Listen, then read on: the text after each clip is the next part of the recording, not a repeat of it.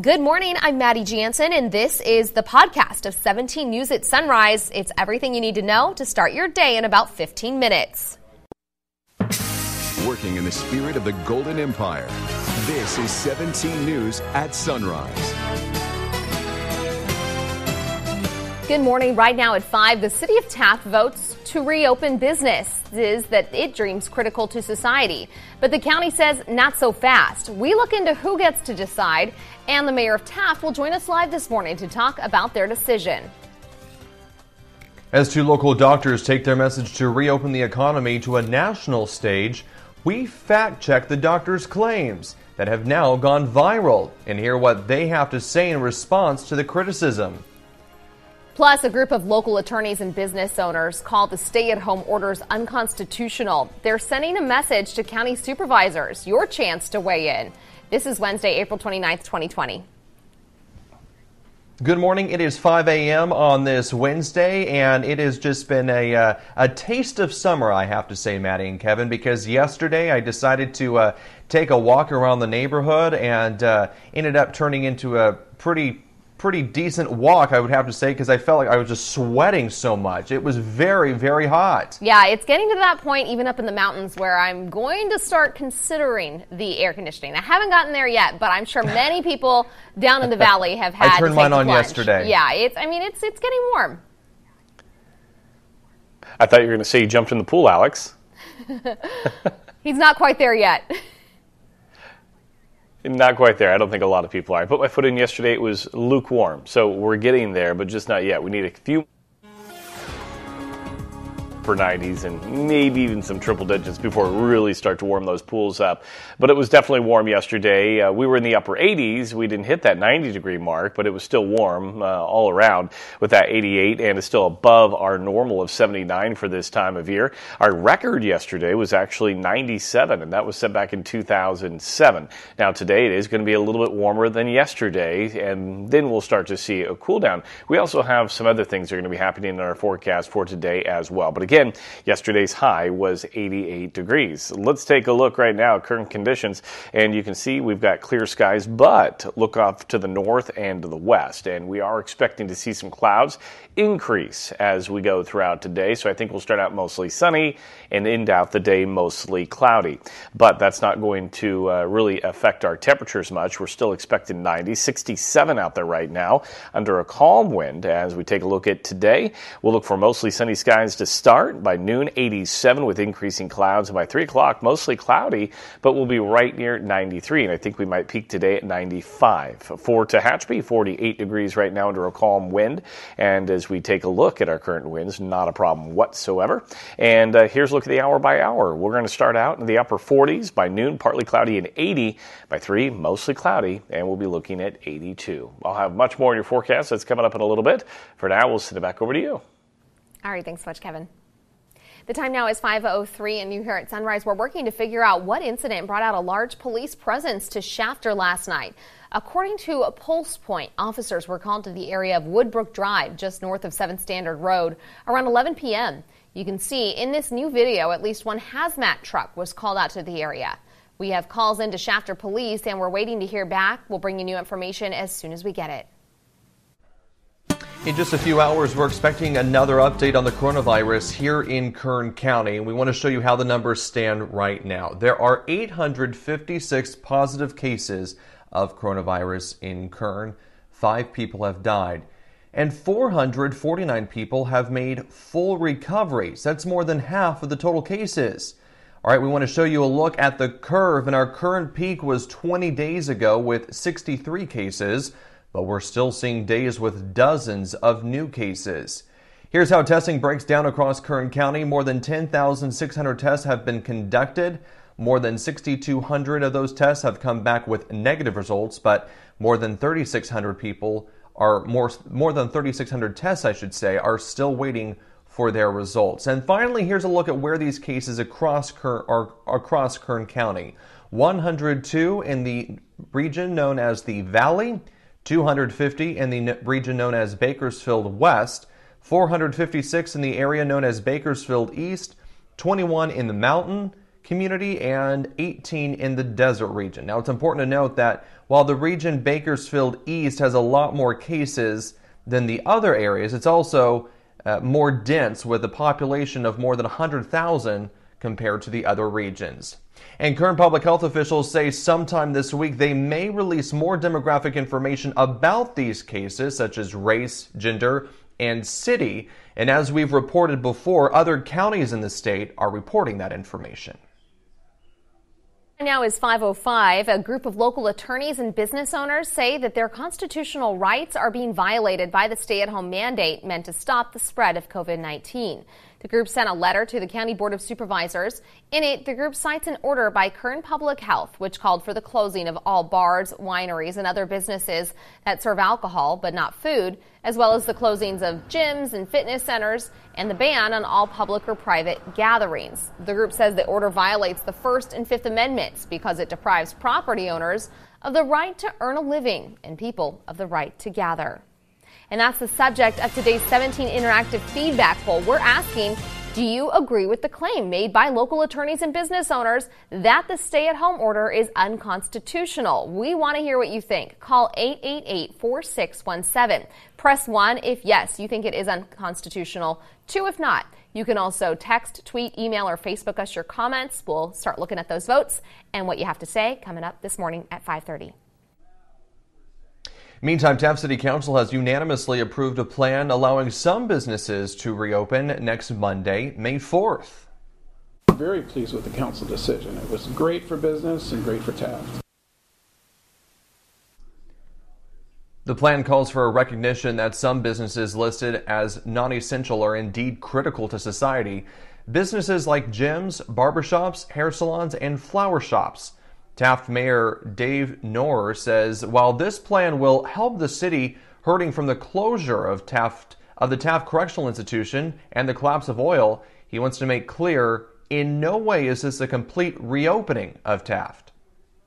We are not taking a wholesale, it's all over approach by any means. In point of fact, if you think about it, if this is going to be the new normal and we're going to have to use these lessons of social distancing and PPE and hygiene, as we move forward, whether it's weeks or months or even more, there's no time like the present to take a hard look at that and actually integrate those processes.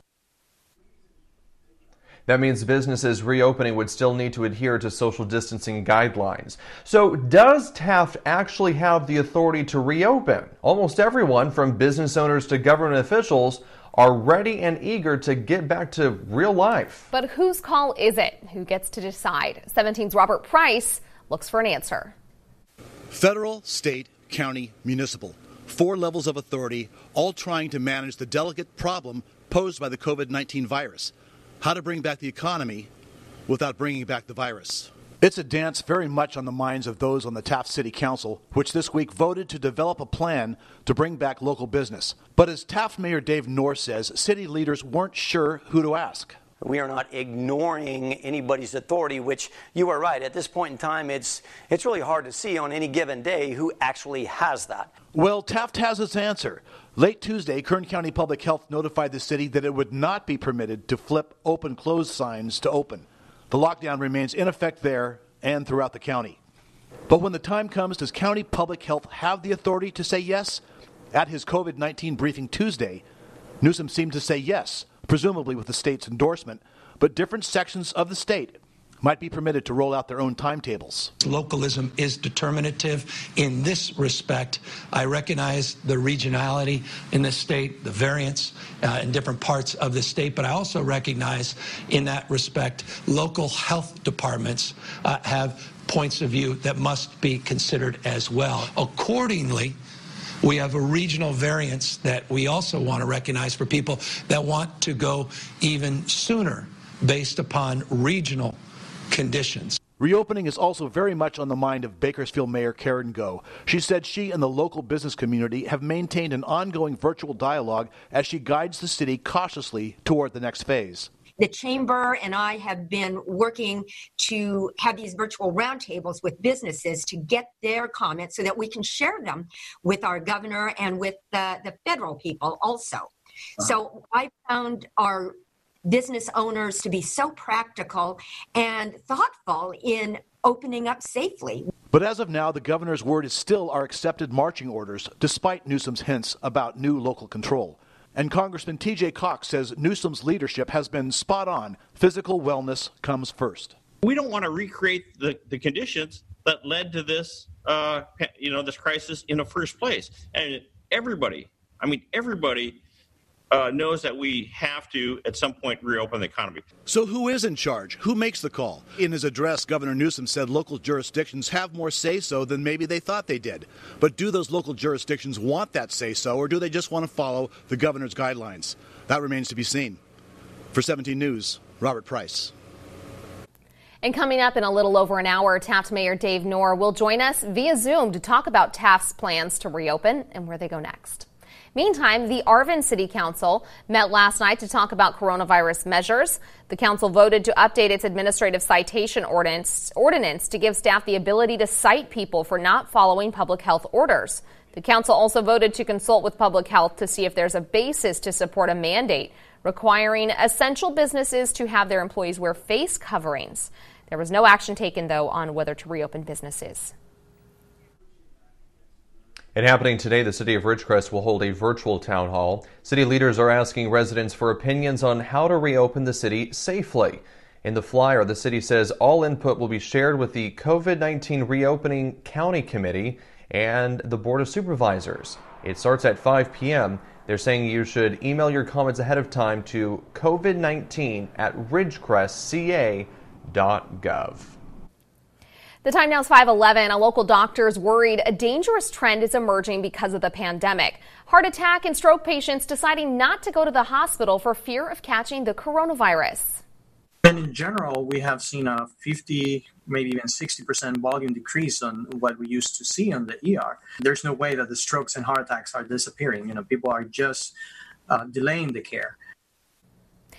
Nationally, emergency room visits have dropped dramatically, and the same is true for local hospitals. Both Dignity Health and Adventist Health Bakersfield and Hatchapee say they're seeing drops. Adventist Health Chief Medical Officer Dr. Ronald Reynoso says time is crucial when it comes to heart attacks and strokes. Delaying treatment could mean the difference between life or death. He says patients who come into the ER will be protected. They've implemented universal masking and have a separate ER for those suffering COVID-19 symptoms. Get people protected, because we also try to protect ourselves as clinicians, and physicians and nurses and all the staff. So the same precautions we take for us, we take for patients. So we're securing that piece. But when you delay the care, you are against the odds. Heart attack symptoms include chest discomfort or pain in other areas of the upper body, shortness of breath, cold sweat, nausea, and dizziness. Symptoms of a stroke are facial drooping, arm weakness, and speech difficulty. Happening today, the Wonderful Company says it's handing out 1.6 million of its Wonderful Halos mandarins to Central Valley hospitals, schools, and food banks. The company says they want people who are working on the front lines or who are in need to have a fresh, locally grown, healthy snack. They'll give Halos to Bakersfield Memorial Hospital, the Kern County School District, the Wasco Elementary School District, Community Action Partnership of Kern, and more. Welcome back. Just 5:27 now. In just a few minutes, the Commerce Department is set to release the first quarter gross domestic product report. It's expected to show a downturn in the U.S. economy because of the coronavirus pandemic. The American economy has grown for nearly 6 straight years. Today's report will almost certainly end that streak. Businesses shut down and workers stayed home while mass layoffs led claims for unemployment benefits to spike. Economists predict the U.S. economy contracted at a 4% annualized rate compared to a 2.1% growth rate in the fourth quarter of last year. It's the first drop since 2014 and the worst drop since the first quarter of 2009. The coronavirus is causing havoc for smartphone industries as well. Samsung says COVID-19 is going to affect smartphone sales as well as the introduction of 5G. The South Korean company also adds the pandemic has ignited a major change in lifestyles. Samsung is predicting people will become even more reliant on digital services as working from home becomes more prevalent. Although Samsung boasted a $5.3 billion profit for the first 3 months of 2020, they say COVID-19 is producing uncertainty in the market.